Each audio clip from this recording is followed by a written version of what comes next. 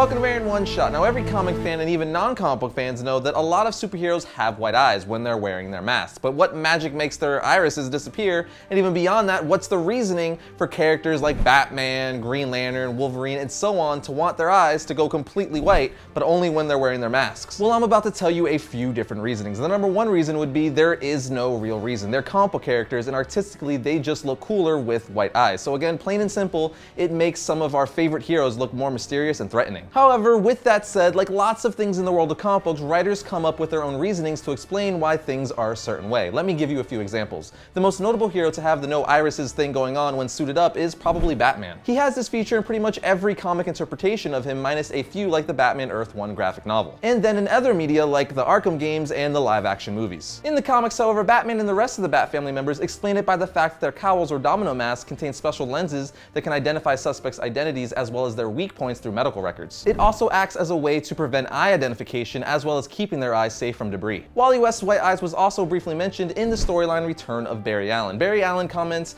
on Wally's modified Flash costume saying, "Nice suit." To which Wally says, about the costume I can't explain. Barry then says, about what? Maybe the eyes will take some getting used to. Me, I think people trust you more when they can see your eyes. But you're an adult now, Wally, do things your way. So this little back and forth between Wally and Barry just implies that the characters in the comics know they have white eyes. And in this particular situation, it's just a costume choice. Wally West even says in Flash issue 133, those white Batman eyes were never really me anyway. Then you have other little instances like most of the Green Lanterns, such as Hal Jordan and Kyle Rayner, which have been explained as a way to help hide their secret identity. And then you have Deadpool, who simply just said, I wouldn't look badass otherwise. Again, superheroes and comic book characters in general just artistically look cool with white eyes, hence this awesome image of the Teenage Mutant Ninja Turtles, or the many drawings of Batman lurking in the shadows, only seeing his silhouette and his glowing white eyes. But as I mentioned earlier, writers have given some reasonings to it as well. And that's not the only reasoning they give for costume choices or ways characters look. Take writer Frank Miller, for example. He gave reasoning for the yellow Bat Oval logo on Batman's chest in the Dark Knight Returns storyline. After Batman gets shot in the comic, he says, Magnum round has to be. Chest plate holds.